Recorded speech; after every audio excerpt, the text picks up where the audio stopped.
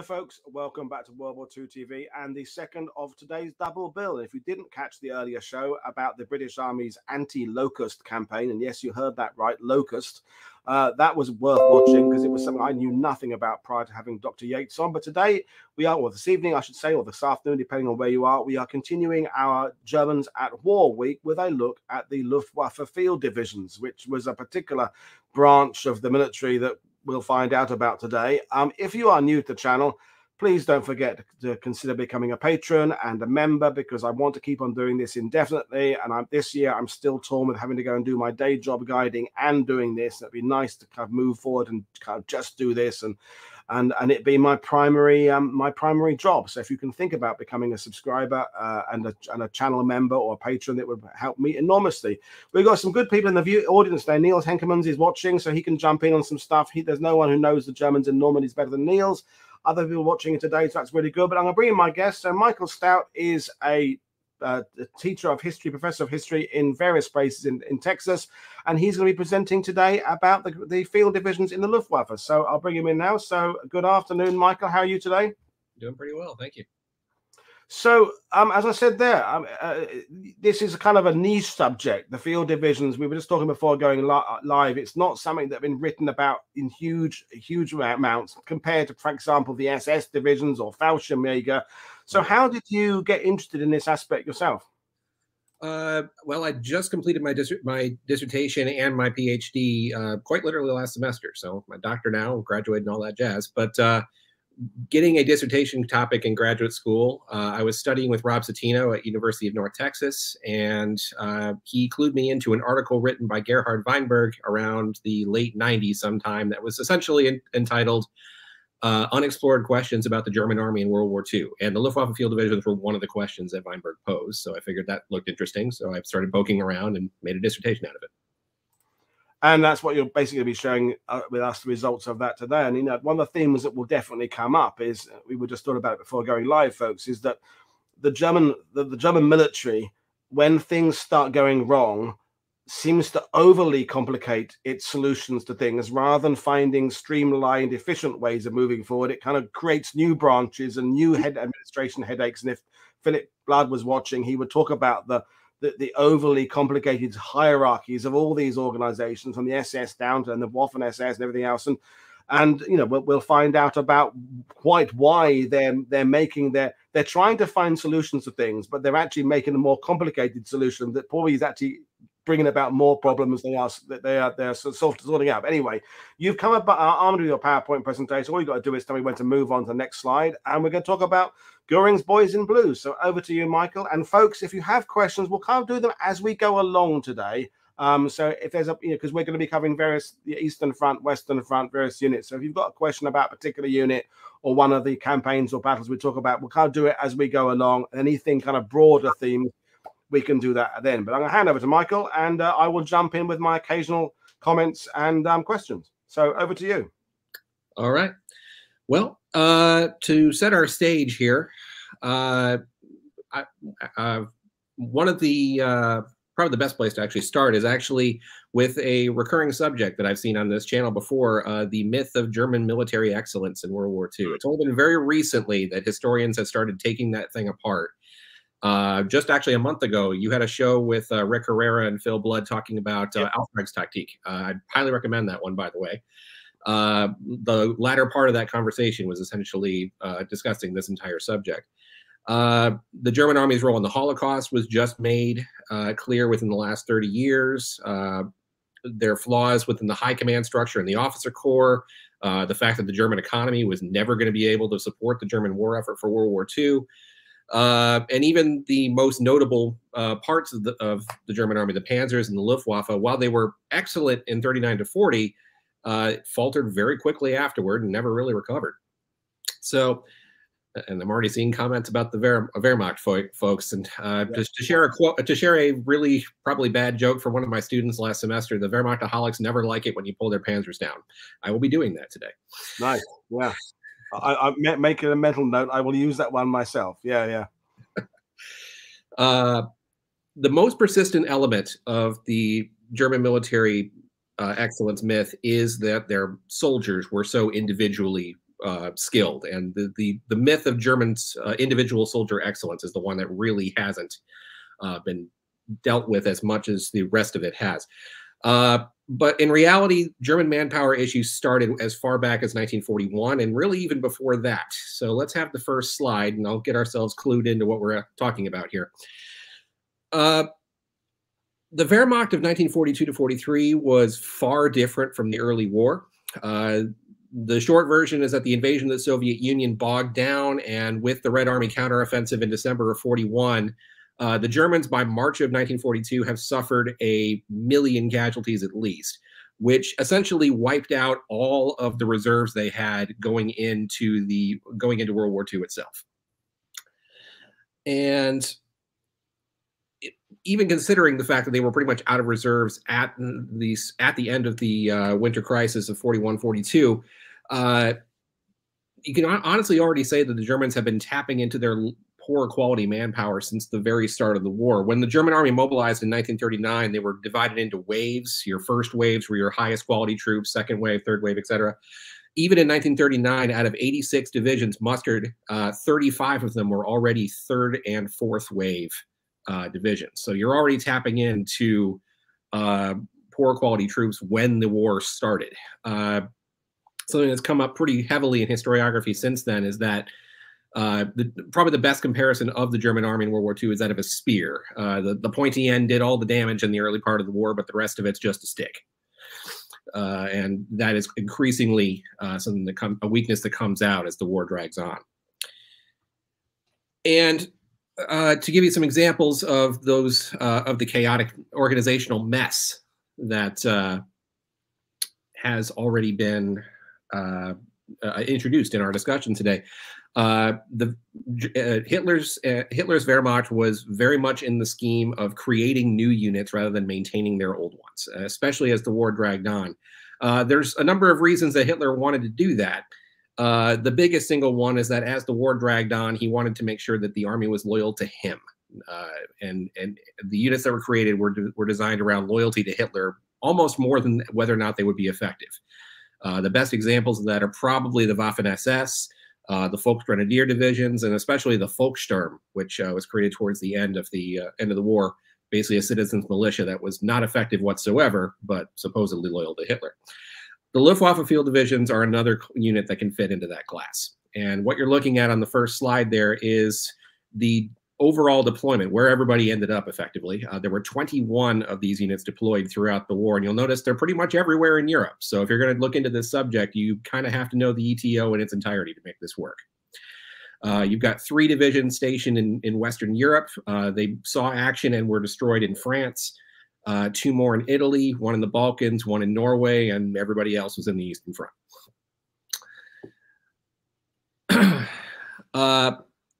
These divisions were designed mainly as what we might call static units, or Bodenständig, as the Germans would put it. These were units that were designed to hold the line until reinforcements showed up. Especially in the Eastern Front, that's essentially how the German army had to operate. The Panzers were the only mobile reserve they had. So you had to make sure that you kept your line as sturdy as possible so the Panzers could close any gaps. And the field divisions would absolutely be included in that list. So returning to our problem of German reserves being gone in 1942, the Luftwaffe, meanwhile, might have a manpower surplus in 1941. By December of 41, there's 1.7 million troops in the Luftwaffe itself. And during that year, they suffered a lot of aircraft losses. So the German army was pretty convinced that the Luftwaffe had manpower to spare. And the Deputy Chief of Staff of Operations in OKW, Walter Warlimont, is going to convince General Wilhelm Keitel to request 100,000 men from the Luftwaffe to army custody. And I think I've got them on the next slide here. Let's see. Actually, there's a question we should go ahead and answer before I get to Warlimont. The catalyst, obviously, we've talked about already. That is the manpower crisis of 41-42. But there are 2 other things that are going to be very apparent as we go through this. That chaotic internal tension between German high command, Hitler versus the army traditions. You've got the Nazis versus the traditionalists. That's all going to play out for this. But something that's usually forgotten is that there actually is an existing precedent for Luftwaffe ground units going into 1942. Luftwaffe Field Divisions are not an anomaly, so to speak. Well, let's rephrase that. They're not a new concept to put Luftwaffe ground divisions in there, but these were handled the worst of all of them. That's probably the best way to put this. So now let's go to the next slide here. There we go. There is a meeting at OKW, September 12th, 1942. The major players are pictured and listed on this for you on the slide here. Walter Warlimont is the central figure for this particular meeting because he's the one initiating the call for Luftwaffe troops to be transferred to the army. He's also requesting about 20,000 men from the Kriegsmarine while we're at it. At the meeting of September 12th, Warlimont is getting ready to put forward his requests to Hitler himself when Hans Jesenik comes up to him and tells him to get ready for something, is actually the quote. Warlimont actually has this meeting in his book, the Im Hauptquartier der Deutschen Wehrmacht, inside the German High Command, World War II. If you're familiar with that book, Warlimont has this meeting in there. This is the source. And after Jesenik tells Warlimont basically to back off for a second, Hermann Goering stomps into the room, announces that instead of giving his men to the army, he will create his own army divisions and deploy them wherever they will be needed, just to make sure that the Luftwaffe keeps their hands on their troops. In his mind, it's as simple as that. The actual quote is, he won't let his good National Socialists fall into the hands of the reactionary army. Anyone who knows anything about Goering knows he's a bit of a prima donna. Out of all of the cronies of Adolf Hitler, he is definitely someone who plays up the luxury and racketeering and all the other fun stuff that the Nazi leadership did to their own country. But being that he was still the #2 man in the Reich, Hitler is going to go with Goering on this one. He's going to let Goering create his men. The other members of OKW, President Jodl and Keitel, are basically going to let that go. Warlimont's the only one protesting about this. And then, this is going to be obviously a recurring theme, but Goering's ego, Goering, all of these, Jodl, Keitel, there's a power struggle. There's always going to be a power struggle going on. They all want to be considered to be the favorite. They all want to make sure they've got their hand in, at least while the war is going in their favor. Perhaps not quite the same way in 1945, but it's going against them. But there's this basic principle. There's some logic to both ideas. You can see that there's a personnel shortage in the army. There's maybe too many in the Luftwaffe, so we could either move them into the army, and the British did that with a big contingent of RAF regiment going into, I think, the Irish Guards in 1944. But not, I say big, it wasn't tens of thousands, it was hundreds. So that kind of makes sense. You could take them and put them in to an existing unit, but it also sort of makes sense that if Goering knows his personnel, that having his own units, you could make that sales pitch work. At that meeting, I can see how that works. As we will find out with you later, Michael, it doesn't really work. But I can kind of understand how, if you pitch it in the right way, it makes sense. And eventually, obviously, we are going to point that this is going to be a very large mistake. But when Goering announced it, he did have actual successes on the Luftwaffe's record that is exactly in keeping with what he's about to try to do. Right. This is just the biggest attempt at it throughout the entire war. Okay. So let's get the next slide here. All right. So 5 days after the meeting, Goering is going to create the divisions. It's a little bit smaller than I expected it to be on this one, but basically the message is calling for volunteers within the Luftwaffe. At least 90% of the troops that join these units actually volunteered to be there, unfortunately to their peril. But Goering's message basically was calling for volunteers. You'll be covered with glory. It's one of the motivational call for volunteer messages that ever comes out. It's not going to go their way. That's the basic bit here. So let's go to our next slide, and we'll start to see how this also comes about. This is the slide we've been sort of hinting at the entire time so far. There's the internal tensions among the German High Command. that we've seen not just in many videos on this channel, but also in historiography as a whole. Just for this clip, you have the Nazi Luftwaffe versus the so-called reactionary army, traditionalist army. Hitler was very much opposed to the Prussian edition of the General Staff and also army traditionalists as a whole. He himself was a foot soldier in World War I. It's kind of a version of the soldier versus commander mentality that you sometimes get in an army. Hitler spent most of the war undermining the general staff. He puts his own people in place. He does his best to get rid of independently minded officers in favor of yes men. Ultimately, by the end of the war, he is going to sideline everything that used to make the German army Prussian and make it his own.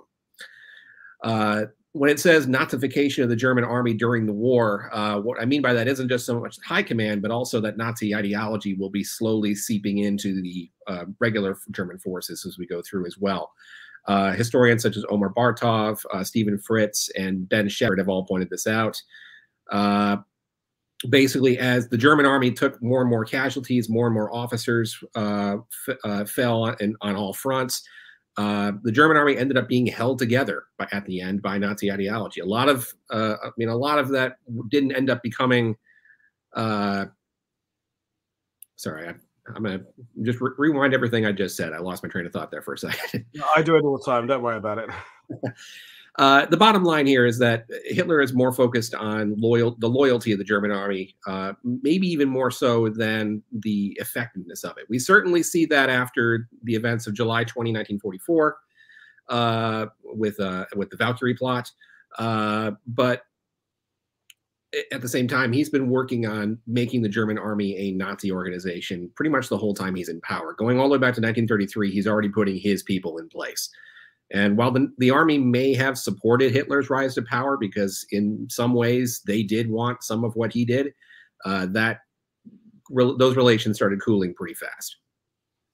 Right. I'm just going to want to ask you to clarify something, because people are asking about the fact this original meeting was at OKW, but was the original suggestion to find troops for the Western Front and the Eastern Front, or just the Western Front that then moved the Eastern Front? Was it just that OKW was having the meeting on behalf of both fronts?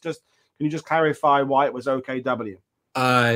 It was OKH technically originally in the request, which meant it was for the Eastern Front by itself. It had to go through OKW because of the power structure that existed. OKW is the top dog. The other three branches, Navy, Navy, Air Force, Army, all basically were competing with each other at that level, and then everything had to go through Hitler. Okay.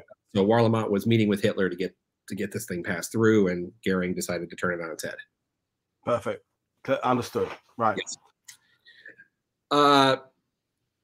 All that aside, with the tensions between the Luftwaffe, the army, Hitler, and the general staff, the Nazis and the traditionalists, the Luftwaffe is an example of one of the branches that was important for Nazi loyalty, because it is an independent branch of the military. Hitler wanted to make sure that it stayed independent.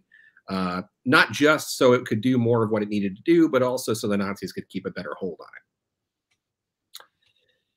it. And outside, I mean, basically what it meant is that when the war started, the Luftwaffe was pretty much the only branch of the German military that was outside the traditional Prussian tradition, the army and military together. This is obviously going to explode as the war drags on. But it also is going to do quite a bit of a number on the Luftwaffe Field Divisions themselves. So let's go to our next slide here. Yeah, and this is when people have already been asking in the sidebar about Fallschirmjäger and how that connects with this. And again, this is where it all starts getting complicated, and overly so. You know, that the branches of the tree split and split and split, and this idea of exactly who's in charge of what, that was an eternal problem for the Third Reich. Exactly. And honestly, the slide you're looking at could be a book for any historians who are looking out on that, because Luftwaffe had an astoundingly large-sized ground force that was already in service before September 42. By the end of the war, counting 22 Luftwaffe Field Divisions, you have 10 Fallschirmjäger divisions, 31 Flak divisions, the Hermann Goering division, which eventually becomes a full Panzer Corps, not to mention a wide variety of security, technical, and auxiliary formations that are formed for a variety of purposes. Best estimate, the Luftwaffe mustered 70 divisions by itself, which is a ridiculous amount of manpower for the German Air Force. And all of it, remember, not in Army hands. While many of them served with the Army, it wasn't technically under Army control. Something that's going to, again, play a role as we go forward here. So paratroopers, flak divisions, a lot of folks who are interested in World War II have probably got at least a picture of what all these units are. The Hermann Goering division is something that a lot of folks have probably heard of. So just for the sake of time and brevity, I'm not going to go too much into the paras, the flak, and Hermann Goering, because it's the last thing on this slide that almost no one has heard of. And the very first example of these security detachments is a German word called Alarmeinheiten, or emergency unit, essentially. They served predominantly a security role on the Eastern Front, but also they definitely conducted anti-partisan activity on the Eastern Front as well. The Alarmeinheiten are one of the groups of units that are conducting atrocities behind the lines. Yeah. And this is actually going to be where we start seeing the ancestors of the Luftwaffe Field Divisions take place. During the winter crisis of 1941, Alarmeinheiten are actually responsible for defending a number of points along the border. The biggest one, well, not the biggest one, one of the more notable ones in this instance is an air base at the town of Yuchnov, which was defended essentially by an ad hoc battle group of a whole bunch of different units, and under the command of a general by the name of Eugen Meindl, who is going to keep cropping up as we go forward, because he's the one who actually forms and trains the Luftwaffe Field Divisions. It's because he's got experience doing this exact thing. Slapped a bunch of units together, made them work together, and they held off the Red Army for a few weeks. To go along with some other units under Luftwaffe command, one of the big ones, one of the more interesting ones, actually, Goering being the Reich's chief huntsman, one of his other titles, was also the head of the Reich Forestry Department. Yeah. Which ultimately is going to engage in the same anti-partisan activities that I mentioned for the Alarmeinheiten. Actually, I see Phil Blood's name being listed a lot in the comments. I actually used both an article and a book of his to help me write my dissertation, because he actually addresses these units in question. Yeah, and about the only one to have done it in a mainstream way. I will always take all and any praise for Dr. Philip Blood, because he's one of our absolute, and I use the word national treasure there, and he may go red hearing that, but honestly, he really is an incredible historian. Yes. The forestry department was going to be paired up with additional Luftwaffe units. There's actually a unit called the Luftwaffe Security Battalion, or Sicherungsbataillon, which eventually becomes what's called the Jäger Sonderkommando Białowież der Luftwaffe, or JSKB, which is serving in the Białowieża Forest in eastern Poland. These units are committing atrocities and genocide behind the lines. They're targeting partisans. They're targeting any Jews they find, for sure. This is all going to be roped into Holocaust atrocities. But again, all under Luftwaffe command. So definitely something to consider here. Now, to get us to the true ancestors of the Luftwaffe Field Divisions, we need to bump to our next slide here. I'm seeing a lot of conversation about General Meindl, so there's a picture of him. Eugen Meindl, if you've heard of him before, you've either heard of him for this, or you've heard him for one of two other things. He was a major player in the Battle of Crete, which may be where you've seen him, Operation Mercury. He also was commander of the 2nd Fallschirmjäger Division in Normandy. So odds are you've probably seen him there. But in this case, we come to something that starts up in very early 1941, the formation of what are called Luftwaffe Field Battalions, and also those battalions eventually become regiments. Basically, this is a dress rehearsal of that meeting on September 12th. The German Luftwaffe called for volunteers to assist the army in holding the Eastern Front, and a lot of guys decided to do that. There's a couple dozen of these battalions across the Eastern Front. They get merged into, I think, 7 separate regiments after a while, and they'll be essentially scattered all across the Eastern Front wherever they were needed. 2 of the biggest pockets where you'll see these, though, are the cities of Demyansk and Kulm. Let's jump to the next slide just for a second here, because I got them both right on this slide. Demyansk is that big blue circle kind of right in the middle. Second Army Corps being surrounded by the Soviets for a few months. But if you look way down to the bottom of the map next to the key, you can see the little town of Kulm, defended by Kampfgruppe Shira. There are Luftwaffe troops in both of these locations. Moreover, the very first Luftwaffe Field Division is actually going to help break the siege of these 2 locations, which is why I'm focusing so much on them here. Let's back a slide to the Meindl slide. We've already met Meindl in passing, but this is where we really start seeing what he becomes known for in the year 1942. After scrapping a bunch of troops together to defend Yukhnov, he ends up being in charge of 4 of these Luftwaffe field regiments. It forms his own unit on February 29th of 1942. He creates what's called Division Meindl. That division will eventually be redesignated the 21st Luftwaffe Field Division. So this is actually the very first of the units that we'll be talking about for the rest of the day.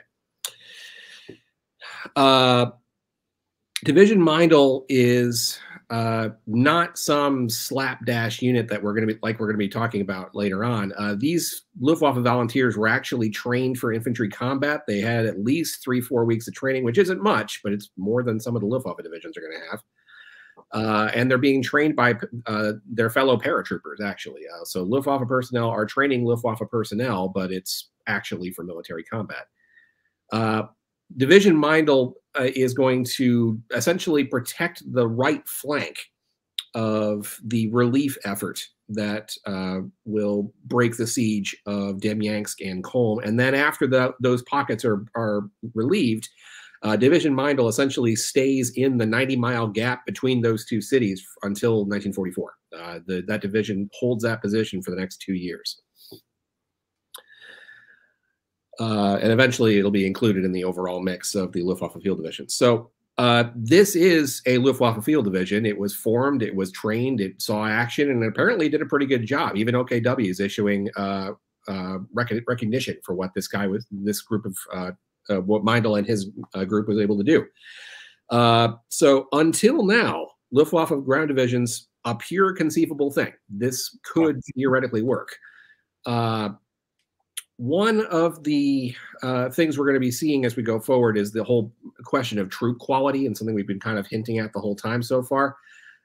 In the hierarchy of the German military, Luftwaffe, they don't get the top picks for recruits. That usually goes to the Waffen-SS.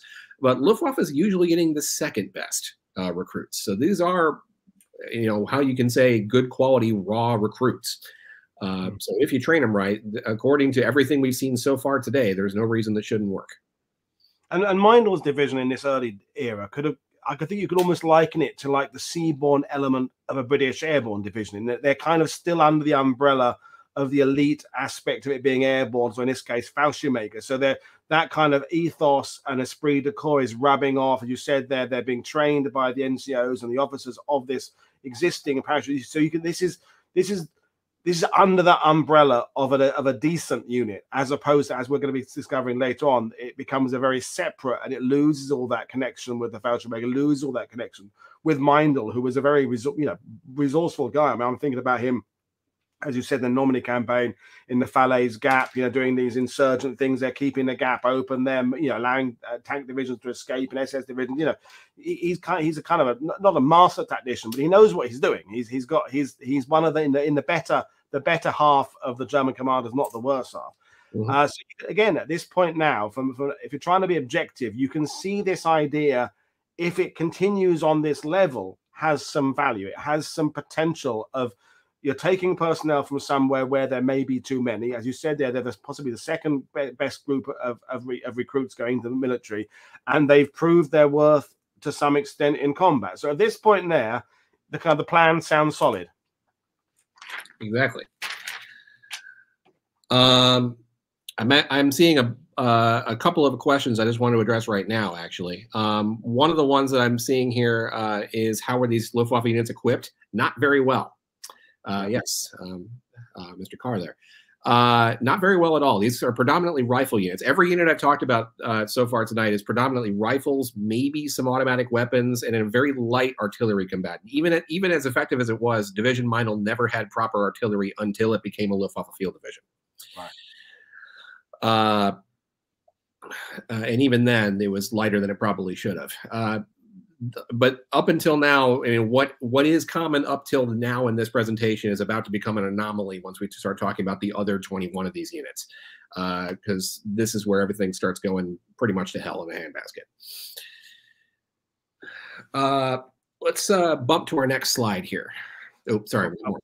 Back that one more. Here we go. There we are. At this point, September 17th, 1942, the rest of the divisions are announced, and the Army reaction to these divisions is about as what you would expect. What they're hearing is the Luftwaffe is going to create their own infantry units, train them themselves, equip them themselves, and somehow help the Army. I don't know a single Army officer aside from Jodl and Keitel that agreed with that sentiment. At least I have not read an example of one that actually did. Some of the more telling examples I could find in my research, the author F.W. von Mellenthin, who wrote the book Panzer Battles about 50, 60 years ago.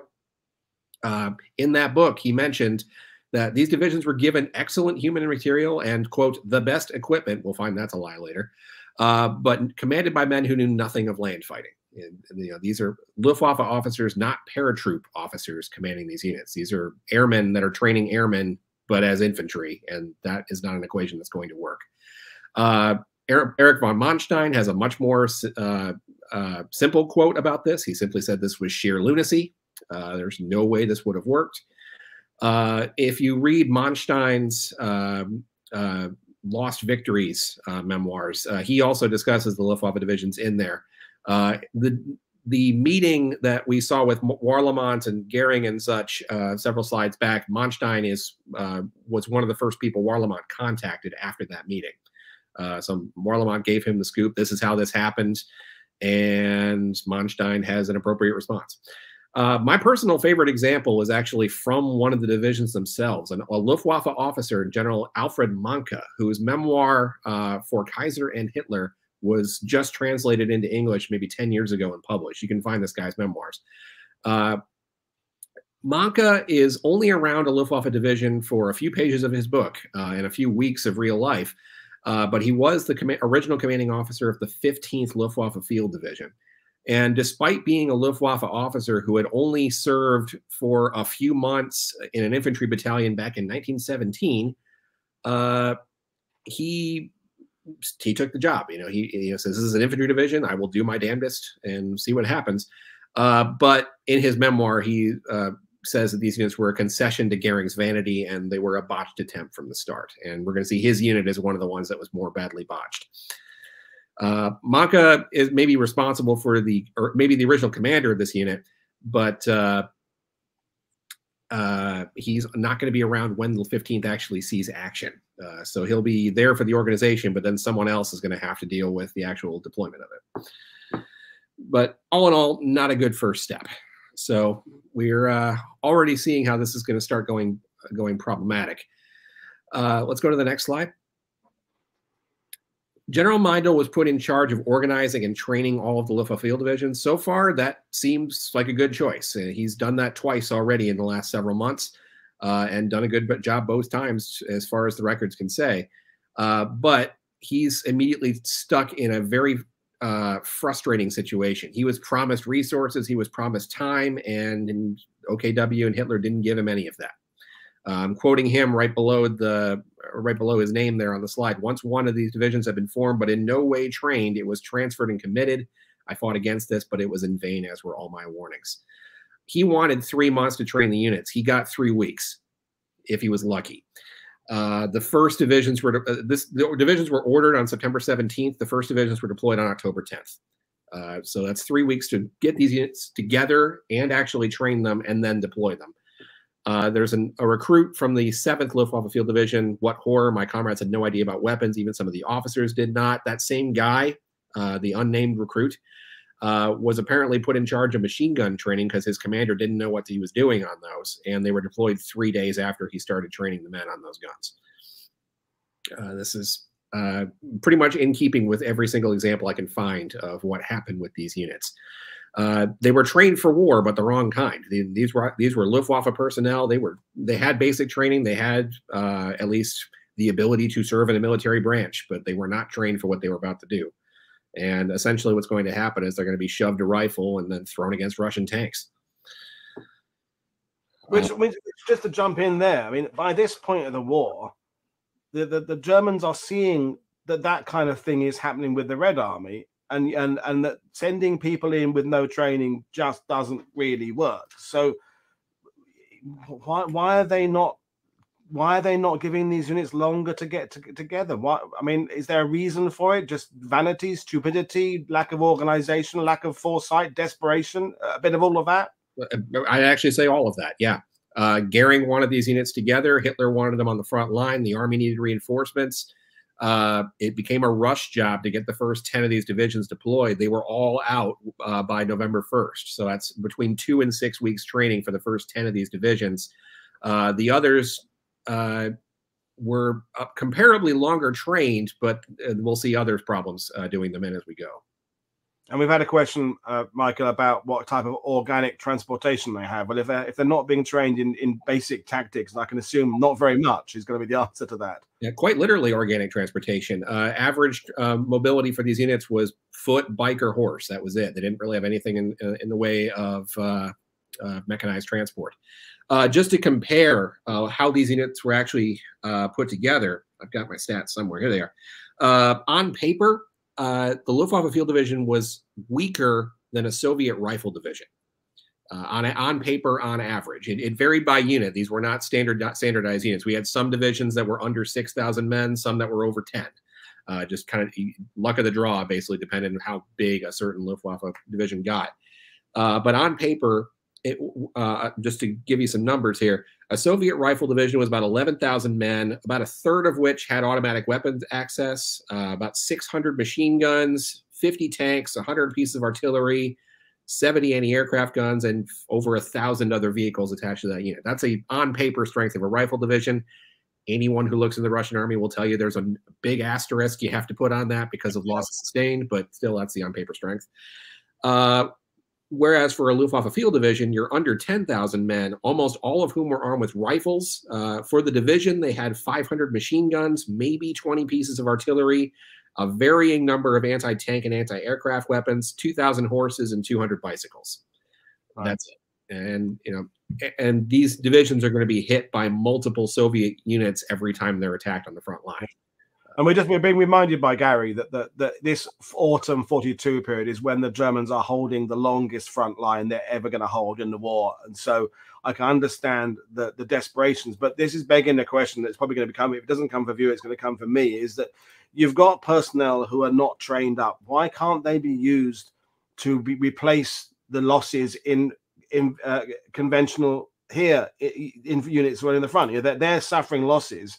So why can't you filter these guys in by the 100 or 200 existing divisions? Would that not have been, I mean, obviously they're getting a certain amount of reinforcements through the army anyway, but wouldn't that have been a better use of this manpower? And then also have to, you're avoiding the training problem in that they kind of get their training in the field from those around. It's not perfect, yeah, but surely it's better than sending out an entire division that hasn't been trained properly.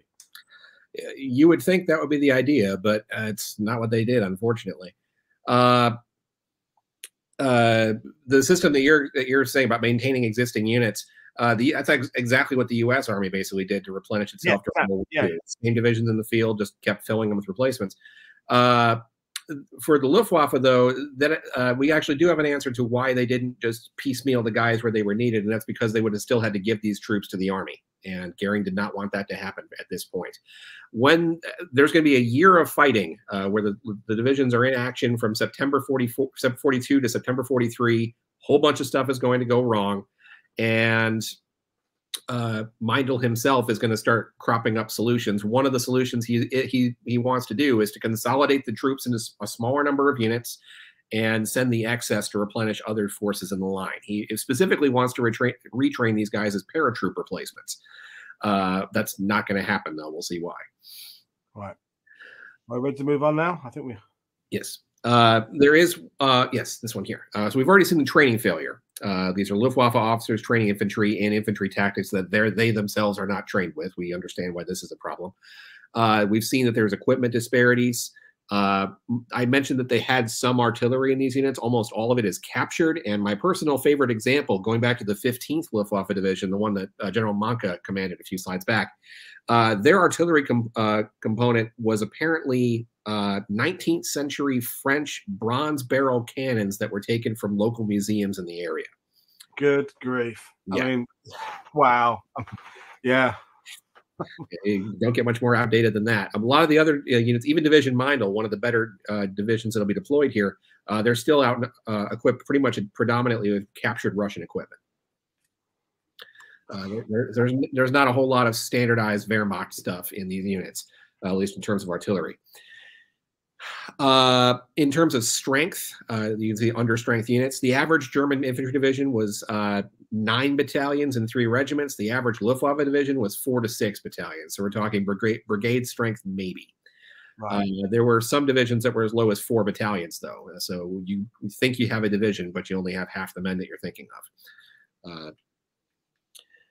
Likewise, where it says understrength as well, not only are the artillery and manpower problematic, we've gone over the fact that these units on paper were weaker than a Soviet division. They're certainly weaker than any other of the Allied powers that they could have fought, or they could and will fought as we go forward.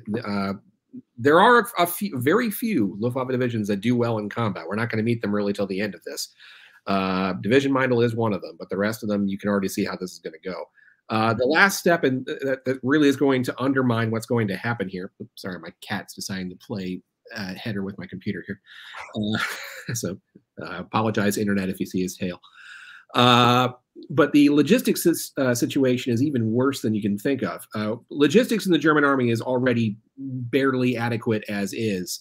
But because these units were still part of the Luftwaffe, their logistics system is different than that of the army. They're actually 2 separate systems that are trying to commingle with each other. So even though these are deployed between army units on the front line, they have the same supply officers might be going to different paths depending on what's going on. So the Luftwaffe divisions don't have dedicated logistics routes for themselves. And very importantly, that means that they don't have a real route to replace losses they sustain in combat. So if you lose people, that's probably it until your division is eventually destroyed. Most Luftwaffe divisions, as we're going to see, are just going to be whittled down to nothing. And then whatever is left is going to be contributed to another nearby unit, either another Luftwaffe division or a Volksgrenadier unit or someone else nearby who needs the troops. It's actually one of the biggest reasons why finding archival sources on these units is so hard, why it's so hard to find sources on these things. One Luftwaffe division might end up being 3 or 4 other units. And you'll have a few months where you're a Luftwaffe division, but then you won't exist anymore. And if you want to track the same guy, you're going to have to find a different unit to trace where he went. It's a very chaotic setup that we have here. And our wise viewers are realizing that with separate logistics systems, you couldn't make this up, how disorganized it is. And it is interesting. We're doing this on the 80th anniversary of Barbarossa, the anniversary of Barbarossa, 81st. But, you know, you've got, because out there, you've got Romanian elements, Italian, Hungarian, SS, Waffen-SS, here, Luftwaffe for Luftwaffe air units and Luftwaffe ground units and Fallschirmjäger. And is there anything else I haven't mentioned? All effectively you trying to fight for the same limited amount of resources, the same freight on the same railway lines, with disorganized systems, with the rank structures of all these supply officers not knowing quite who's in charge of what, because you get there's a SS major outrank an army major, all that kind of, it's just an absolute logistical nightmare. And you can understand how it's only going to get worse. It's only going to get worse. Yeah, and to give you just an example of what this system would look like, it's not just a logistics problem, it's also a command issue too. Yeah. These units were still under Luftwaffe command. It's a different front, but they still had Luftwaffe divisions involved. Albert Kesselring, commanding officer in Italy, while he was a Luftwaffe officer, while he had full supreme command of the troops in Italy, if he wanted to move a flak division from one point to another, he would have to go through the Luftwaffe to do it, even if that unit was attached to an army unit. And that same communications issues will take place with the Luftwaffe divisions as well.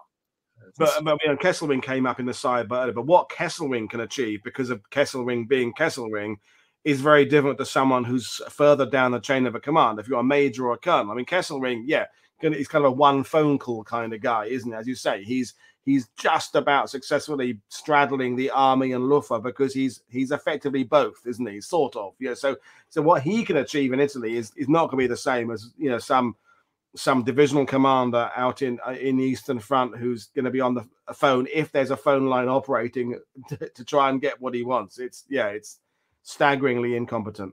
Yes, this is actually, when I looked into this, this was the most incompetent I've ever seen a lot of the German army stuff that I had read up till that point in my life. I've seen some worse examples since then, but a different topic for a different time.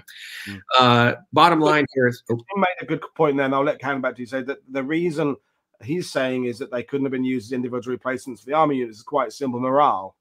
And the issue of social integration of them into army infantry squads would have been a worse disaster. That's an interesting point there, is that it wouldn't have worked in the same streamlined way that we were referring to the US Army there, where these, you know, the greenhorns coming off the boat would just phase into whichever division it would be, the 28th Division or the 1st, and it would all be kind of almost seamless. And within a few weeks, they'd become veterans themselves. That Jim is, I'm interested in your opinion, is suggesting that wouldn't have been as the easier thing to achieve, but moving people from the Luftwaffe to the army. That potentially could have been an issue. Absolutely. I'm not sure if it's a worse disaster than the divisions, you know, not being equipped, not being trained, and thrown to the wolves, but it absolutely would have been a problem. But it would have been the same problem as getting replacements into any military unit. And I'd say the U.S. is, you know, the U.S. had its problems with their replacement system during World War II, but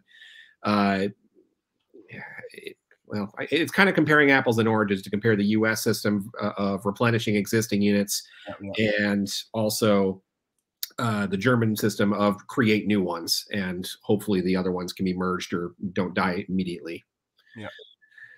Yeah. Bottom line here, the last line on the slide here, there were 200,000 personnel in the divisions when they were deployed. They suffered a 45% casualty rate in the first year of action. And that's actually lower than you might expect, to be honest. The only reason it's a lower one is because not everybody saw action the first year. That was essentially it. The divisions that saw action, most of them were cut to pieces. All right. So time to move on to our first notable action. Yes, got to cut some of these guys to pieces. So our very first divisions in action were the 7th and 8th, which were actually part of Manstein's effort to relieve Stalingrad, which is codenamed Operation Winterstorm, or Wintergewitter, if you're looking in for the German word. The 7th and the 8th were deployed to the front line. They tried advancing forward with the rest of Manstein's forces. They ended up running into Russian tanks. Both of them were mauled beyond recognition. The 8th was pushed back. You can see on the right-hand side where all those red arrows are going. One of them is heading to the air base at Tatsinskaya, which is the main Luftwaffe air base that was trying to resupply Stalingrad. This is the airport that's trying to give the relief effort by air to Stalingrad. The divisions that were defending Tatsinskaya were the 8th Luftwaffe and also the 15th Luftwaffe. And they were going to be up against, starting on December 24th, 1942, we have the Russian 24th Tank Corps that overran Tatsinskaya by blasting through the 2 Luftwaffe divisions defending the airfield. They destroyed something like 70 transport aircraft, seriously hampered the Stalingrad relief effort. And to give you an idea on how equipped the Luftwaffe divisions were going to be able to possibly stop this attack, the 15th didn't have its artillery yet. Those 19th century French guns didn't exist yet. They didn't, at this point, they had no artillery.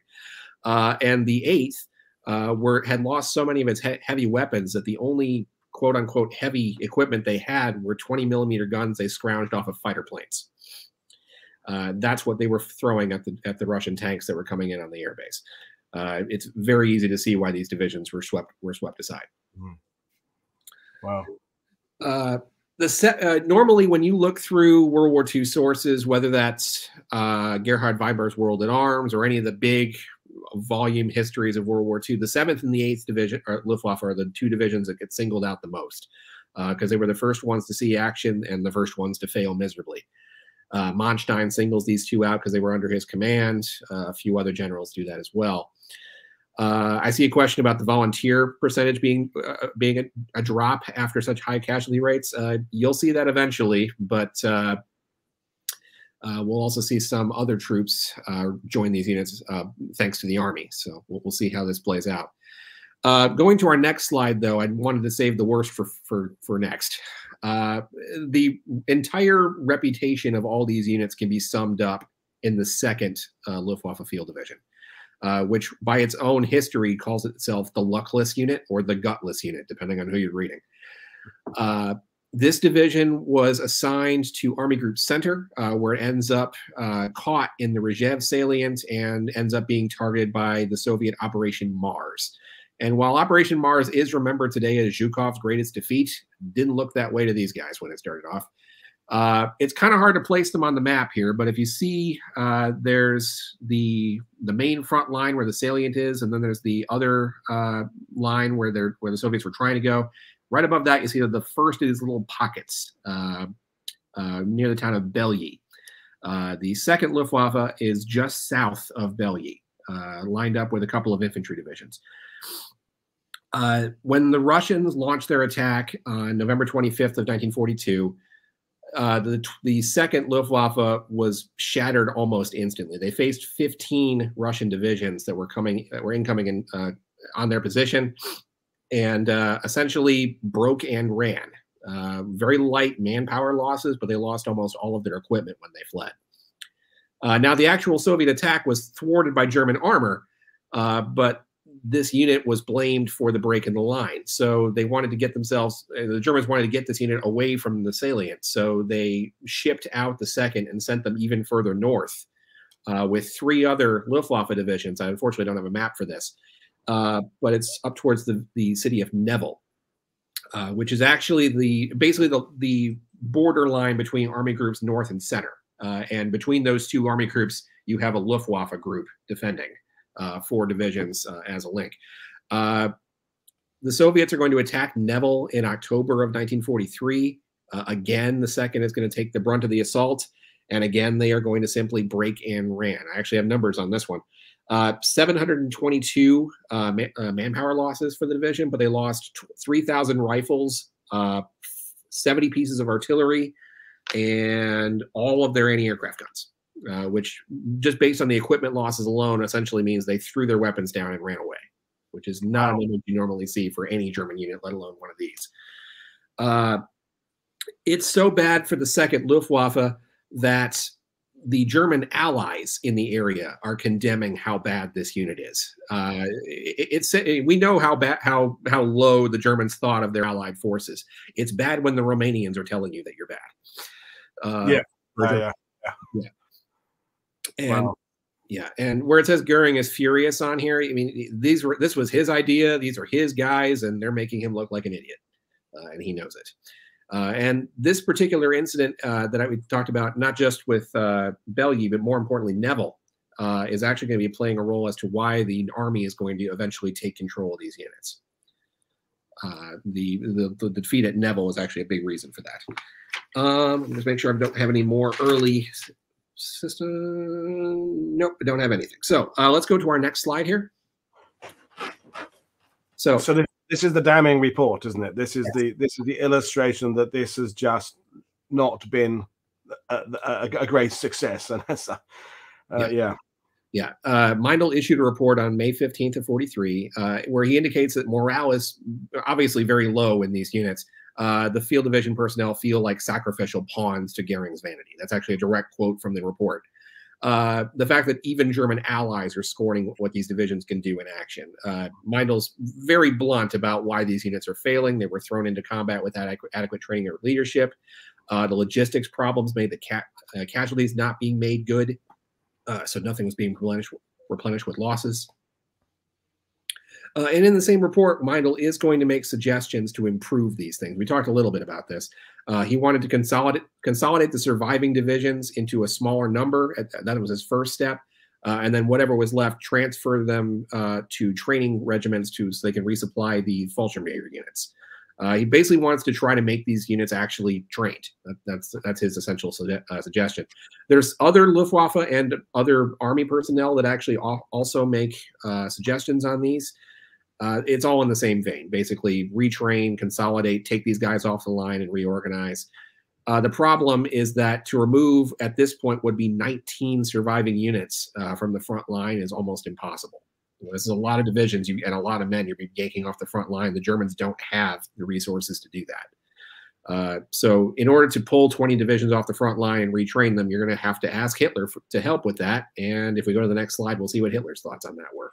Just to jump in again now, I mean, one of the things when you look at, my knowledge of Normandy comes in here is that sometimes there can be a unit where no one's quite sure why they're not performing. And so therefore it's like, do we change the leadership? Is there something about that? I'm thinking about the 90th, the US 90th Division of their first few weeks in Normandy, But at least with this situation, it's clear what was going wrong. They're clearly undertrained and under-equipped and under-resourced. So it's not like there's a mystery about why they're underperforming. You can see exactly what the problem is. So therefore, there is a solution you can come to. So I mean, and I'm sure there's other viewers watching who can think of other units that even today inexplicably underperformed in a certain campaign ago. We still don't quite know why that unit didn't do as better than they did, or conversely, why a unit did perhaps better than they should have done.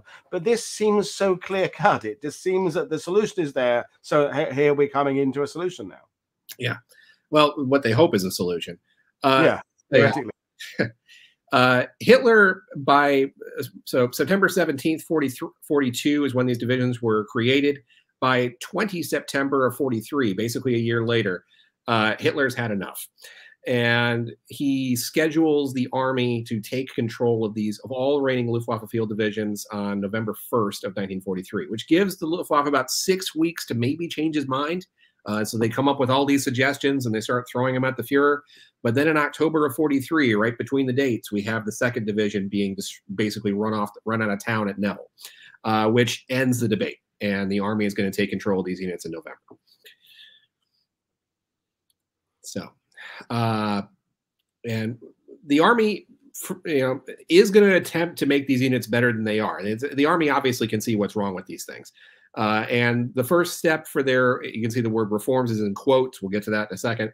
The first thing they do is replace all of the Luftwaffe officers with Army ones, which is a good first step. That on paper is a good step. Get the guys in charge to actually know what they're doing. They're going to supply reinforcements to all the divisions. And just for Army's sake, they're also going to redesignate the units. This is actually another reason why it's kind of hard to find these things, is because they have 2 different unit designations as the war goes on. You have your LWFD, like you've been seeing so far. The Army designation is FDL. So I'll be using them interchangeably from here on out because it's a lot to keep track of, but we'll see how this goes. So on paper, the Army's doing the right thing. Get them better troops, try and get them more training. But in actuality, the reforms that they're putting in place may not actually do what they want to do. The better officers is going to improve things, but there's no time to train. They're not being taken off the line to reorganize. They're being reorganized in place. The reinforcements that these divisions are all getting are poor quality. We're talking older recruits or wounded that shouldn't be fighting, or in many cases, Russian and captured Russian Hiwis or Hilfswillige, the sort of prisoner soldiers that you sometimes see deployed across the German army. These are often referred to as the Ost battalions. You see them a lot in Normandy and France, but they were deployed in a number of German units as well. Further, since the Luftwaffe no longer has control of these units, they don't want to lose control of everything. So the Luftwaffe retains control of all of their flak units. So every single Luftwaffe Field Division lost their anti-aircraft battalion. And not just lost, and not just it didn't not they weren't staying together. They physically were removing the battalion from the unit, so it stayed under Luftwaffe command. It further somewhere between 500 and 2,000 soldiers were pulled out of every single one of these units to be retained under Luftwaffe command for various reasons. Some of them were being retrained to fill the paratrooper gap. Some of them were being sent back to their old units. For whatever reason, the number of Army reinforcements coming into the units was usually overtaken by the number of Luftwaffe troops being pulled back out. So for most of these units, at best, there is little change in quality. Many of the divisions actually went down in quality because they were weakened physically by the Luftwaffe yanking stuff out. In regards to the morale situation that you can obviously imagine coming into this, you're in some of the most stigmatized units in the German army right now. There is very little way of unit cohesion at this point in the Luftwaffe Field Division. So many have been cut to pieces. So many others have yet to see action, but already have their bad reputation. Then their current officers and commanders that they've known for months and/or years at this point are yanked away and replaced by Army guys who have the negative opinion of you. While these officers are going to hopefully train these guys better, their morale is not going to go up. That stigma of the first year, the bad reputation of the divisions, that's never going to go away from this point forward. There will be some Luftwaffe units that actually beat the odds and actually are at least adequate, if not actually good, but it's few and far between. Most of the units we haven't seen yet are going to be cut to pieces in their first battle, just like the last wave was. It's just going to take longer because they didn't see action until now. Right. So with that in mind, let's cut the rest to pieces. We'll start in the West because we kind of have to cover the whole ETO here. So I'll do this very briefly, slide by slide. 3 divisions in the West, 16, 17, 18. All of these units fought predominantly in France, although they served sometimes in Holland as well before D-Day happened. These divisions were formed in late 42, going into early 43, but they didn't see action until after D-Day. And matter of fact, you're looking at the unit patch of the 17th Field Division there. They spent so much time building Atlantic Wall obstacles that they actually chose their patch to be an invasion obstacle over a divisional shield. They felt themselves more as construction workers than military personnel. Where it says absurd front lines to cover, the 18th Field Division by itself was covering an 85-mile stretch of front line. And that was high for France, and that's saying a lot for the German forces in France, because most of them were already covering 50, 60 mile ranges on average. To cover 85 is even worse. When Normandy happened, all the divisions were in the south of France, and so they spent several weeks going from point A to point Normandy, and dodging Allied air attacks the whole way. A lot of them were damaged on the way up, and they fell apart very quickly once they got here. This is actually where I think we can call on your expertise, Paul. Well, just because the 16th, I was doing some stuff with Ben Main and Lawrence Waller that we were looking at Operation Charmwood, and that was early July 44. And the 16th have some decent positions. They appear to have the good ground. They hold things off for a while. But the thing is, it's probably the influence of 21st Panzer that's actually, because they're effectively sharing the line with them. So there are some historians have said that actually the 16th performed quite well, and they kind of do, but it's not.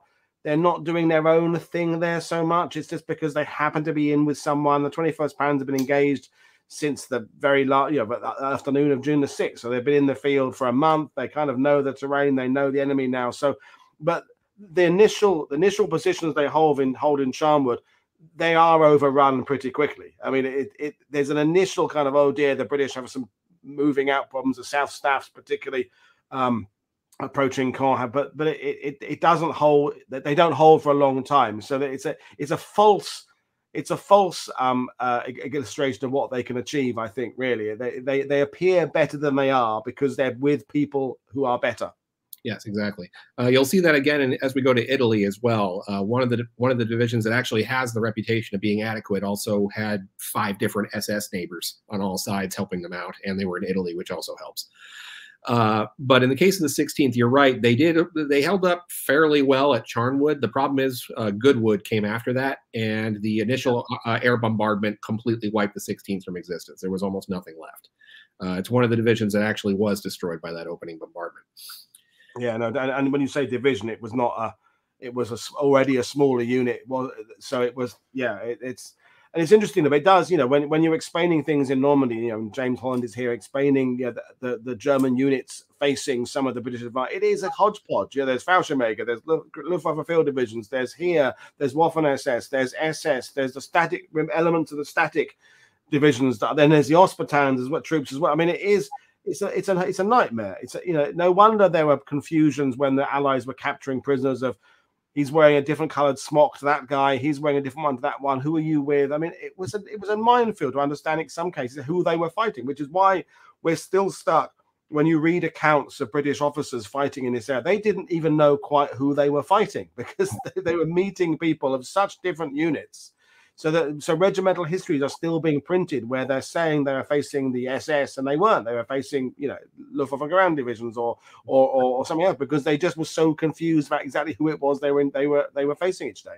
Mm-hmm. Yeah, and after Charnwood as well, you mentioned they weren't really at full strength at that point. After Charnwood, the 16th had already suffered a 75% casualty rate, and so what was left was destroyed by Goodwood.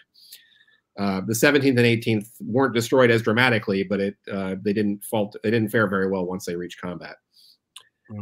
I see a question I wanted to answer also. Was a lot of 35 plus soldiers? Actually, the average age of these units was about 30 because we still are talking a core group of Luftwaffe troops here. So troop quality is still, at least in terms of raw recruits, the troop quality is still there. So these are younger units than you'd expect in the West. But because of their history and how they weren't really supported, they're faring just as badly. Right. Okay. I guess we're moving to Italy now. Yes. Two other units that haven't seen action yet, and they're not going to last much longer. The 19th and 20th didn't even reach the front line until Rome had fallen. They were assigned to 14th Army, the 14th Panzer Corps, under General Fridolin von Zenger and Etterlein. In his memoirs, he does address them both, and they are not battle-worthy in his own views. My favorite little notation about what the reforms did, the Army did to them when they reformed them, is they redesignated those units as, make sure I got this right, Storm Divisionen. Which sounds elite and assault and all that jazz. But to make the 20th Luftwaffe a storm division, all they did was make sure that every man in every battalion had a bicycle. So it was, in theory, more mobile than the average Luftwaffe Field Division. There's no mechanization, no heavy weapons. There's almost nothing really that's going to improve the real combat effectiveness of these units. Moreover, both the 19th and the 20th were 4 battalion divisions. That means combined, they didn't even equal a regular German army unit at this point. Right. The one thing that helped them was the Italian terrain. Italy is pretty infamous in World War II for having very good defensive terrain. The 19th Luftwaffe was destroyed in 6 weeks. That's actually a fairly good record compared to the ones we've already seen. And while the 20th lasted about 6 months, all the way to December, again, I mentioned earlier, they had several high-class neighbors that were helping them out on just about every single operation. They had at least 2 Panzer divisions and several SS units alongside them as well. So they're definitely going to be, lasting longer than they should probably, but it's not because of themselves. It's because they have help. All right. That's really all I have to say on the Italian division. So basically, we're going to be going from theater to theater here, just jumping. So looking at the underperformance, basically. Yeah, so Balkans now. Yeah. 11th actually might have the most interesting history of all these units because they're the ones that don't see real army-to-army fighting until they're already retreating out of the Balkans in late 44. Most of their history was an anti-partisan role in Greece. They're pretty widely around in both Greece and Yugoslavia. A unit of the 11th captured the island of Leros after the Italians left the war in late 43. There's actually some pretty rich records available on the 11th because they were in an occupation role. You can see there's a bunch of old Greco-German propaganda. I'm not sure that's a word, but it is now. But pro-Nazi propaganda in Greece, trying to coax loyalty towards the ruling regime. The 11th has a minor role in the start of the Greek Civil War that's going to follow World War II, because when they left Greece, they had to go quite literally through the Greek partisan groups to do it. And they did that by getting a deal, basically. The Greeks offered them safe passage in exchange for most of their heavy weapons. So the Greeks got some Nazi-era artillery and such to bolster their partisan ranks as the 11th left Greece. Speaking of which, September 44, the Germans in general will pull out of the Balkans because the Red Army is coming. The 11th is going to be chased by the Red Army and also the Bulgarians for pretty much the rest of the war. They'll survive the war, but barely. They're basically on the run for 9 months and then finally find the British in Austria in May of 1945. All right. And then back to the Eastern Front? Yes, multiple divisions to cover in the East. No more in the South. Those units are dead, but we have the center and the North to deal with. And the North, until this point, has been a pretty quiet front. It's been the siege of Leningrad since 41, and now we're about to end that siege. That's what this offensive actually is. What's called the Leningrad-Novgorod offensive started on 14 January 44. It's kind of hard to parcel out what's happening on this map because I couldn't get it to fit all what I wanted to on this thing. But basically, I marked out sort of where the divisions are. You can see Leningrad right at the top center of the map. To the left of that, you can see the little pink pocket. That is the Oranienbaum pocket, which is currently held by the Soviet Second Shock Army. And on the eastern edge of that pocket, basically the way to Leningrad from the pocket is two Luftwaffe Field Divisions. The 9th and 10th are defending that front. The Germans are worried enough about having two divisions right next to each other on a pocket as important as that. They actually slipped an SS engineer battalion right between them to try to bolster the line. Didn't matter much, but it was there. The 12th and 13th Field Divisions were on the northeastern edge near Lake Lagoda and also the Volkhov River. Scroll down the Volkhov a little bit on the east, you'll find the city of Novgorod. The 1st Division is above Novgorod. The 21st is south of it. So we have little starting markers for this offensive. When the offensive begins, the 9th and the 10th are going to be hit by 100,000 artillery rounds in 1 hour. The Second Shock Army is just going to plaster the two divisions and blast right through them. Those two divisions are gone within a week. The 12th and 13th managed to avoid the major Soviet thrust, so they survive for a time and back up, but they end up getting caught. You can see where all those red arrows are starting to converge towards the south of the map. The 13th and 12th are basically falling back along those lines. They'll eventually run into the 21st, retreating from Novgorod. Sorry, I got a little discombobulated with my description there. Sorry about that. The 1st Division, however, north of Novgorod, that one also takes a full brunt Soviet push. They're gone within 4 days. Just completely overran by a Soviet front. Whatever was left was mopped up rather quickly. So we already have half of these 6 units gone as of this point. And by the time we get to the end of the offensive, the 13th has dissolved as well. So we're down to 2, the 12th and the 21st. We're not done with these units yet because both the 12th and the 21st are actually going to survive the war. So we'll come back to these units a little bit. Just know that they are still alive, but the Russians have succeeded in the offensive and 4 more of these units are gone. Our next slide is even more succinct, quite frankly. This is not only the anniversary of Barbarossa, it's also the anniversary of Bagration. And the map that you're looking at is the city of Vitebsk along the northern edge of the Army Group Center front. It's defended by 3rd Panzer Army, which includes the 4th and the 6th Field Divisions. At this point, these 2 units are barely around to begin with. Combined, they only muster 5 battalions. And the 6th, to give you an idea on how badly that logistics chain failed, the 6th Luftwaffe, as of May of 1944, so just right before this started, is down to less than 500 combatants before the operation even began. It's still on the map as a division, but there's only about a battalion's worth of guys in the unit right now. The Germans have these units stationed right on the front on Vitebsk. The Soviets will capture the city rather quickly, and the 2 divisions are destroyed with it.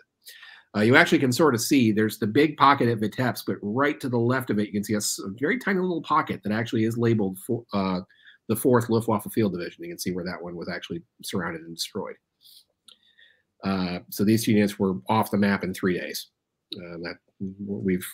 So here we are several slides later, and we're down to almost nothing still around for these units. Despite the Army reforms, almost no change in most of these units' effectiveness. I think we have one slide left here. Yeah, yes. Survivors, yeah. Yeah. So at this point, let's just fast forward to the end here. The 12th and the 21st will survive the war, even though they were chased away from Leningrad. They and Army Group North were chased into what became known as the Kurland Pocket by the end of the war, and that survived actually past Hitler, honestly. The Kurland Pocket eventually surrendered at the very, very end of the war. These two divisions were part of that pocket. The 11th barely survived as well, chased out of the Balkans, but they made it. We haven't even talked about the 14th yet, because the 14th had the cushiest job of all these units. They were stationed in Norway. They saw absolutely no action, and they were there from their deployment to the end of the war, and that was it. If you had to get stuck with one of these units, that was the one to get stuck with. Now, when it says good units, there actually are some to point out. 21 of these units deployed to combat. 2 of them were actually recognized as being truly effective, both the 12th and the 21st. We've seen the 21st before. That was Division Meidel. There's reason to understand one of the better ones, yeah. Exactly, yes. The one that makes absolutely no sense whatsoever, however, is the 12th. They have the exact same history as every other unit that we've talked about, and they performed possibly better than every other unit we've talked about, including Division Meidel. It's actually the most frustrating thing about my dissertation. I have no way to explain why the 12th did as well as they did. They are the only unit that beat the odds and became good. The only thing I can think of is there was a year between their deployment and their first real battle. Maybe they got some extra training time in, but their records don't show it. Right. Okay.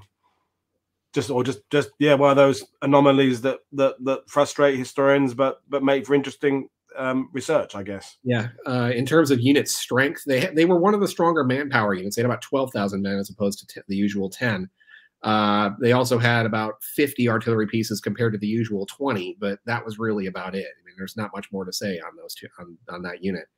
It survived, and it was barely a unit at that point. It certainly can't be called a division by the end of the Kurland Pocket, but the unit was still there. You also see commendations made towards the 5th, the 11th, and the 20th Field Divisions over the course of the war. At best, they're adequate. All that can be explained away. The 20th by its neighbors. We didn't talk about the 5th in this presentation, but they did pretty well during the early days of the Russian front. Ultimately did better than the 7th and the 8th, which were their peers down there.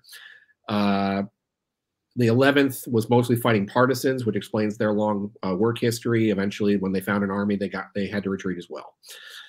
But here we are, 5 out of 21 actually deemed at least adequate units. That's not great, considering Goering's kind of promise at the beginning that this would be something that would be. It wasn't presented. We go back to the beginning of this presentation as kind of a stopgap. This was something that he was behind. This was something that would be the honor of the Luftwaffe. He wasn't. He believed in this idea, so it clearly didn't come anywhere near to matching up with his projections. And we had the question from Rolf there: was anyone to receive a Knight's Cross or anything equivalent within the field divisions? I don't have any specific names in my notes, but I want to say yes. They just might not have gotten them with those units because a lot of these guys ended up serving with 2 or 3 other divisions. Like, for instance, General Hans Hecker, who commanded the 17th Luftwaffe, ended up being the commander of the 167th Volksgrenadier unit. Eugen Meindl served with the Fallschirmjäger division. I think it was a corps after he was done with these units. Yeah, parachute corps, wasn't it? Yeah, second parachute. Yeah. Yeah, and I forget the guy's name. I really should know this guy's name. But there is one Luftwaffe officer from the Eastern Front who ends up being one of the highest ranked officers left at the end of the Battle of Britain. So there might be something there as well. I want to say his name is Pistorius, but don't quote me on that. Yeah. And we're getting a question there. If Leslie's asking, were there any heads to roll because of these failures? And I mean, I think this is where we're going to sum up this conversation. Is that it seems to me this whole story has fallen through the cracks. Goering, of course, doesn't, is dead anyway at the end of the war. But and if there's lots of things to beat Goering over the head with, there's lots of stuff: Spitfires and Hurricanes and Battle of Britain and Operation Sea Lion. This in the things that Goering fucked up at, this is on a big list of things. So I suppose it's several down the rung. Meindl, who died in 1951, probably didn't survive into the era of doing his own memoirs. And if he had done his own memoirs, he'd have concentrated on the stuff with the Fallschirmjäger, where he did very well, and would have just kind of, I assume, ignored this part of his. Although, as you said, his unit was one of the better ones, but he would have not been drawing attention to the field divisions because it wasn't something to be proud of. But beyond that, at the end of the war, I mean, if this had been a US or British thing, there would have been investigation into why it had done so bad, because the German army ceases to exist. I guess there was no aftermath. Not really, no. I mean, the one thing we can say about Goering's relationship with Hitler is that it was already going downhill by the end of 1942 when he proposed these units. Once these units failed, this is one of the last points where Hitler really trusted Goering. Yeah. Because anyone who knows Goering's history knows that while he started as the #2 Nazi, he did not retain that through the entire war. He kept disappointing Hitler time and time again. This is one of the last times he did that. And while his head, he kept was the loyalty, wasn't he? I mean, he was underperforming in every area, but I suppose from Hitler's point of view, when other people are literally trying to bump him off by a certain part of the war, Goering, it was nothing else but a loyal puppy right till the bitter end. So I suppose that was the only thing Hitler had in his favor by then. But yeah, clearly had underperformed. And I mean, you look at the performance. One of the things that didn't come up is the Luftwaffe looking after the prisoner of war camps, and the fact that the Great Escape from Stadler 3, that was ultimately Goering's responsibility. That happened so there's lots of reasons for Hitler to be disappointed with Goering's performance, and they just get worse and worse. But he's always there. He's the loyal lapdog right till the bitter end. Yeah, beyond the bitter end, isn't he? Really? I mean, he's still loyal after it was dead. So yeah, I mean. The next thing is going to sum things up. Really, is it seems to me this your work for your PhD. There's two areas of interest in this. One, there's this actual study of what these field divisions did and how they were set up and how they were trained and how they were deployed with various levels of success. Mm-hmm. But the other one, I think, is that why they haven't been picked up as kind of an example of just the inefficiency of the Third Reich, because. We talk, James Holland talks about the gas mask canisters being an example of an overly produced, overly engineered thing they're still making in 1945. To me, this whole concept is something that could be used as an illustration of, we said this right at the beginning of the show, of how not to maximize your forces when things are going against you. Everything they did was against streamlining logic. Mm-hmm. It's actually the biggest single thing you can find in the existing scholarship on the Luftwaffe Field Divisions. My dissertation I'm being looked at by publishers. I don't want to name names to scare anybody away, but there are a few existing books if you're interested. They aren't fantastic, but they exist. If you want the best book, you need to be able to read German. But camera, there we go. Yeah. It's just simply called The German Luftwaffe Field Divisions, 41 to 45. The author is Werner Haupt. The publisher is right here. It's in German. You got to read that. But if you don't read German, there are English sources available. It's going to look interesting, but here it is. Arms and Armor Press by Osprey. Yep. The Luftwaffe Field Divisions 4145. It is a rather quick read, as you can see, but the basic information is there. If you're into a more sizable book, we have one other option too. Called Goering's Grenadiers. The author is Antonio Munoz. This is publisher Axis Europa Books. Right. I have to say, being someone who's read all these way too many times to count, they're all the same book. If they have a very brief intro, this is where they came from. Goering and Hitler made a mistake, and then every single one of them goes basically unit by unit in as succinct a history as you can possibly get. They're not so much books as they are encyclopedias of these units. So if you're interested, these books do exist. Highly recommend the Haupt if you can get it. My book will be the first, once it's published, whenever that may be, will be the first work in English that's actually an academic work on the subject. Right. Well, we look forward to that. And Phil Blood is saying the system did fit with German military logic, and I think he wishes he'd put speech marks around logic there. But that is how the German military worked. Then we can look at it now and see how badly organized it was, especially because we can compare it to the Allied structure. And that's one of the things when I'm talking about overlord, is that within the Allied plan, everyone knows where their responsibility begins and ends. They know who's in charge of what. There's a clear hierarchy, and everything about the Germans, pretty much from the middle of the war onwards, there's always this. So he's in charge of this on a Tuesday, but on Wednesday it becomes charge of his. And then it changes again because there's another meeting. And we're not exaggerating. That is kind of how the Germans function. I'm not saying that there aren't individual combat units that are very, very efficient at a lower level, but the organizational aspect is just really, really muddy. And that's a polite way of describing it, I think. Once I get done with the dissertation is the first book, but my next research subject is actually going into the existing Luftwaffe ground divisions and also fitting them more into that overall den of chaos that is the German High Command. If you're looking for books on the German High Command as currently exists, I can't not recommend Jeff McGargy's book Inside Hitler's High Command. That is the bedrock for understanding how that institution worked or didn't as the war went on. Good idea. And someone just mentioned, which didn't come up, the air landing division, which is another concept, another branch on the tree of organizations that is another subject for another day.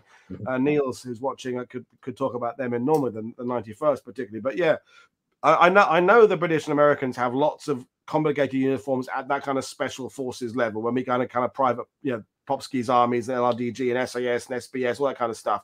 But at the top level, when you get to corps and armies, our system, the RAF and the British Army, they know exactly what each other are doing pretty much. And of course, in Americans, the Army Air Corps is part of the army anyway. So, but the Germans, it is still ridiculously complicated. We could keep repeating it, but and folks who are watching it, if you're starting the subject and you're trying to understand Waffen SS and SS, and people have been talking about the Hermann Goering division, which you mentioned, which is another anomaly that doesn't quite fit in any of the categories. It's kind of a separate one in its own right. It is just complicated, and understanding the German side of things is always more complicated than it is the Allied side. Well, it's been absolutely fascinating talking to you. I'm going to just take you off screen for a second while I remind people what's coming up, and I'll come bring you back on in a minute. So tomorrow, folks, another fascinating subject. Pete Blanchard is coming on again. He did a show about the armor in the Spanish Civil War. He's talking about the recycling of the early model German panzers into other types of vehicles later on. So that continues the theme. Then Friday, I'm really looking forward to that show. Lisa Marie Freitag is coming on to talk about how the Germans have commemorated their war dead. Everyone watching this, I'm sure, has been to a Commonwealth War Graves Cemetery or one of the ABMC cemeteries. We understand how our Western victorious nations have honored our war dead, and the British Legion and poppies and Veterans Day, all that kind of thing. But we're going to hear about how the Germans have done it, and that'll be a really interesting subject because I know basically nothing about it. So I'm going to bring Michael back on essentially to say goodbye. So, Michael, absolutely fantastic. A fantastic tour de force early performance on World War II TV. I'm going to extend an invitation to come back and do something else when you carry on with your research, because you managed to take a complicated subject and make it understandable, even though obviously we could have gone down numerous rabbit holes and entered some of those battles and campaigns at much greater level detail. But you've taken us through this minefield in a fantastic way. So we can thank you very much for that. Oh, you're welcome. Thank you for having me. Well, there we are then. So this is Paul Woodadge and Michael Stout from World War II TV saying I will see you all again tomorrow. Thank you, everybody, for watching today. And thank you very much for your support generally. So cheers, everybody. Bye.